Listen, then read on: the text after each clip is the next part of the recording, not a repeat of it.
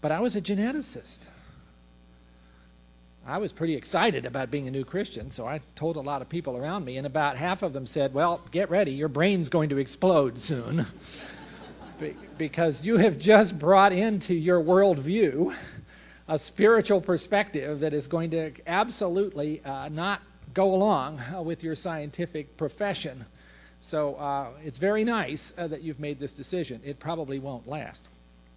Well, it has lasted, I'm glad to say, almost 30 years, and gotten better and stronger as I've grown in my faith and grown as a scientist. And I'm here to tell you that I find absolutely not a shred of conflict between what I know as a scientist and what I believe about Christ as a believer.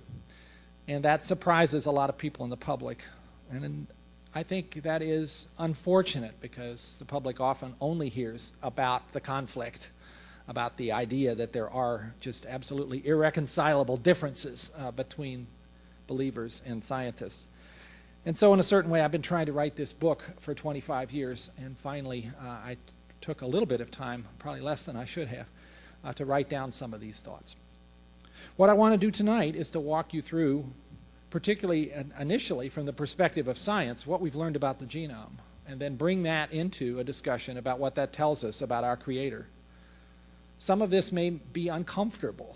It's uncomfortable for me. But I think we as scientists who are believers are all very much in the mode of believing that God gave us the opportunity to investigate His world. He gave us an intellect.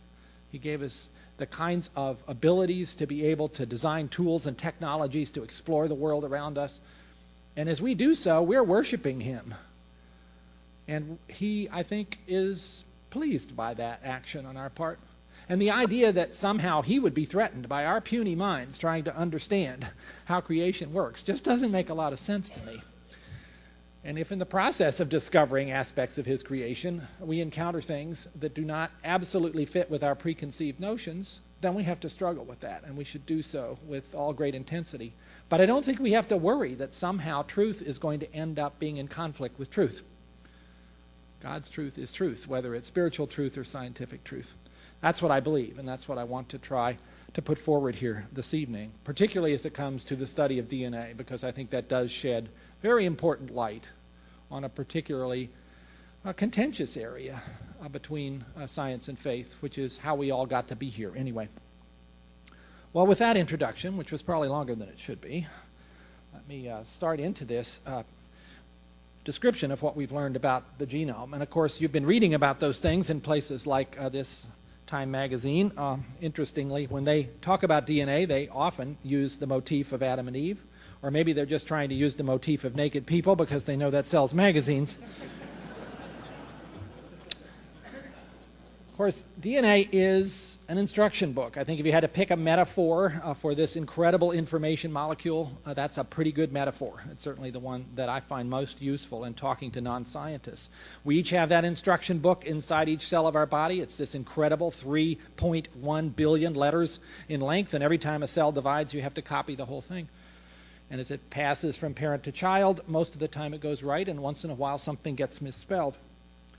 And of course, the instruction book is made up of this wonderful double helix, the DNA molecule, which carries its information capacity in the order of the various letters or bases, which are always paired so that A pairs with T and G pairs with C, a marvelous way then of protecting against damage, because if one strand gets damaged, you can quickly fix it by using the information on the other strand. And of course, as pointed out by Watson and Crick, this provides a wonderful means of copying.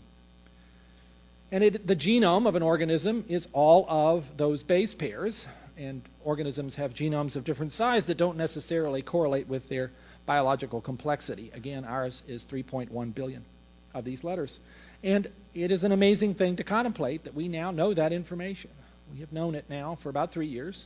All of the letters of our own human instruction book have been sitting on the internet in a place where everybody who has a good idea can be working on it, and they are furiously. There are now tens of thousands of hits a day on the database where this information is stored, and many other browsers also display it. And graduate students working in the field of biology now cannot imagine how anybody ever did science without having this information. It's just sort of course it was always there, wasn't it?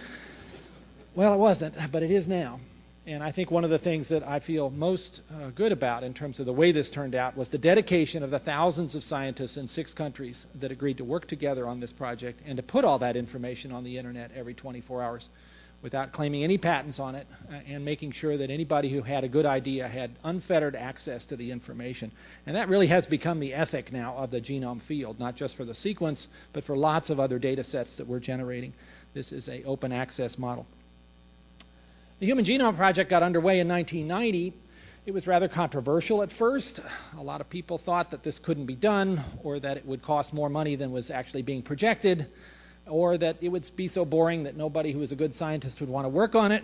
I'm glad that part didn't turn out to be true. At least I don't think it did, because I got the chance to work with some of the best and brightest scientists of the generation who really got totally carried away with the vision of what this project was all about. This was historic. We only had to do this once in all of human history, and they could be part of that, and they were.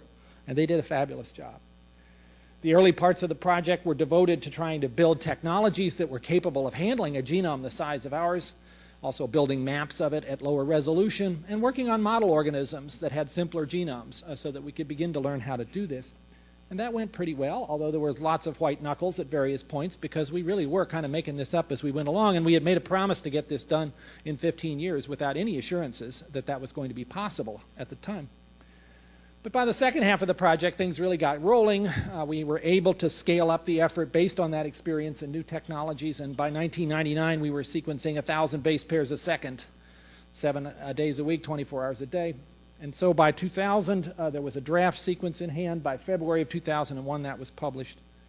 And by April of 2003, the finished human genome was then available on the web with an accuracy of no more errors than 1 out of every 100,000 base pairs, a truly very high standard for the sequence. What did we learn from this? Well, I could go on much longer than we have time to go through all of the interesting twists and turns that came out of having this instruction book in front of us. I'll just mention a very short list. One that surprised a lot of people is just how few genes we have. We've been talking about the gene count for human beings for quite a while as being about 100,000. The very back of the envelope estimate, but nobody thought it would be that wrong. And now that the dust is settled and we have the sequence, there's still a little bit of tweaking around the edges here, because computers are not ideally suited to find a gene and be sure it's a gene. But the total number of human genes is only about 20,000, which is a remarkably small number when you consider the complexity of our organism. So clearly each of these genes must be doing a lot of things. This is daunting, and some people, even in the religious community, got a little upset about this, because it turns out that 20,000 is also the gene count for a roundworm, and it's not a whole lot more than the gene count for a fruit fly. And there are some organisms like rice, for instance, that have more genes than we do. And so at dinner tonight, there were things on your plate that had more genes than you do. But you know what? That's okay. Obviously, our complexity must have something more to do with other things than just counting up the number of genes. It obviously works, and none of those other organisms have sequenced their own genome. Okay. Right? Okay.